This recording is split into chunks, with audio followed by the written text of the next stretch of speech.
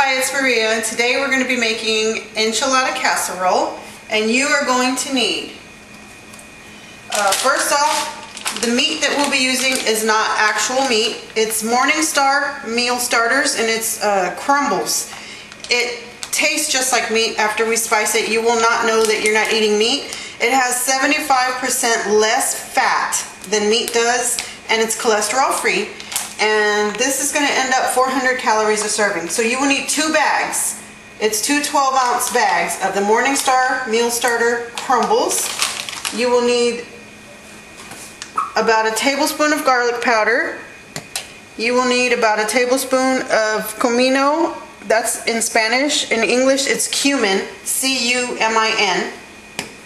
You are going to need 10 corn tortillas, half a cup of water, half of a 15-ounce can of enchilada sauce, 1 whole onion diced up, or you can leave that out if you don't like onion, 2 cups of no-fat cheddar cheese, and 1 cup of regular cheddar cheese. The reason we're doing 2 cups of no-fat and 1 cup of regular is because no-fat cheese melts, but it kind of clumps up. It doesn't really spread. And on the top of the casserole, we're going to put the regular cheese so it can, look better. So as you start, preheat your oven to 450 degrees.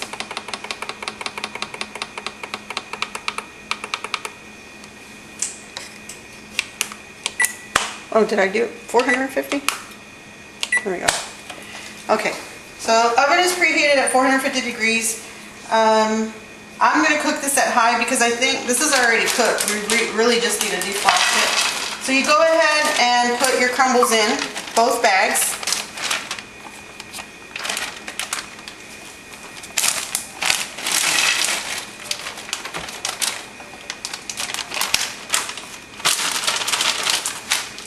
Okay.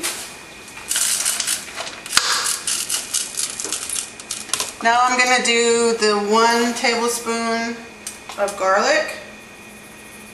Actually, I'm going to double the garlic and the comino because I'm doubling what I usually make. So if you want it to taste like Mexican food, like a taco meat, that's basically how much you need. About 2 tablespoons of each, or you can just use your favorite taco meat spices that you can get already prepackaged. And then you go ahead and dump your half a cup of water in. That's because I'm not going to use any oil to fry this, and since this is made of vegetables, it doesn't have any grease.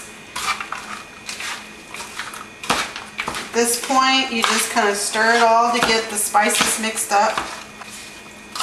Once it looks like you have the spices really mixed in, that's when you can dump in your onion.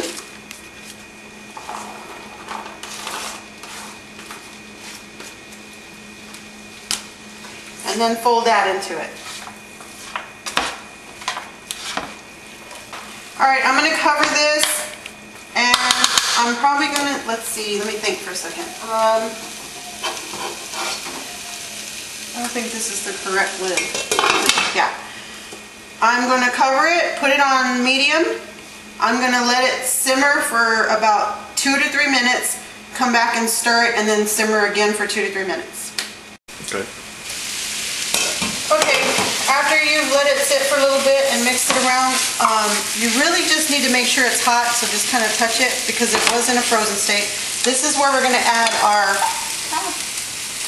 enchilada sauce.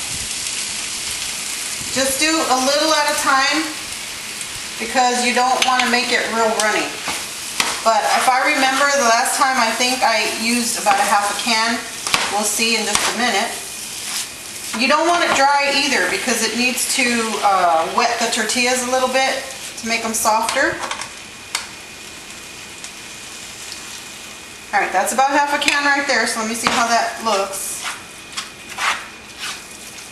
And that looks like it's going to do it. Perfect. You don't want it too runny, but you don't want it dry either. And my husband John is the one filming, and he can tell you that this tastes just like meat, doesn't it, baby? Yes, it tastes just like meat. It even has the same texture as meat, as ground beef. My kids eat it in their tacos, taco salads, and even if we're not meat eaters, but even if you're a meat eater, you should try this because, like I said, it has 75% less fat and no cholesterol.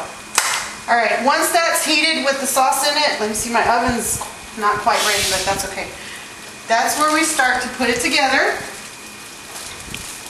I have a package of 10 tortillas, and I'm going to take 3 out. And this is real simple. This is my casserole dish. I don't know, what do you think the size is, baby? I'm not sure. We can edit it in later. I'll tell you the size of it at the end, because if you do this in 6 parts, it's going to be roughly about 400 calories. Alright, so you're going to tear the pieces in about that size and just put them in the bottom. So about tortilla chip size. No, it's actually smaller, baby. A little bit smaller. You just need to make sure, because you only have 10, so you just need to make sure you're going to coat it and not leave too many empty spaces there. Don't burn your stomach, baby. Be careful.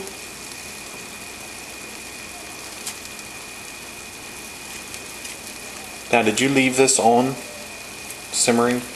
No, I turned it off. Okay. Alright, so we're going to actually do 3 layers, so, you know, you can kind of just separate the meat into 3 parts. You'll be able to guess. Alright, so you're going to put, I just made a mess on the stove. Baby. So you're going to put about 1/3 of this in.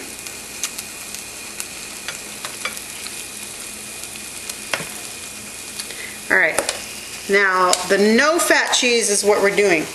You're going to put half of it.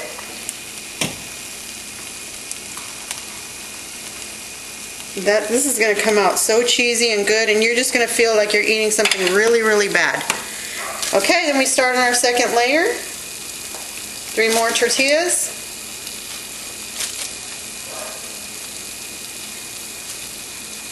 And if you have kids and they like to help you cook, I'm sure they would love to help with this part. I've had my children help me before, and then they feel like they took part in the meal. Besides just the eating of it. Yeah. Of course, once they get to teenager status, they're not really interested in that anymore. Oh, my oven's ready. Okay. Now we're going to put some more meat on that. I guess I should scoot that over. This is starting to run more. Doesn't matter, baby. What are you telling me? I'm going to make a boring video? No, just it's already at like 8 minutes. Don't worry about it. Okay. Alright, then you put the 2nd half of the no fat cheese. And then the last 4 tortillas on top. And you're going to put this in the oven on 450, I would say for about 10 minutes at the most, maybe, because it's already hot. You just want to get the cheese melted and bubbling. Alrighty, last of the meat in.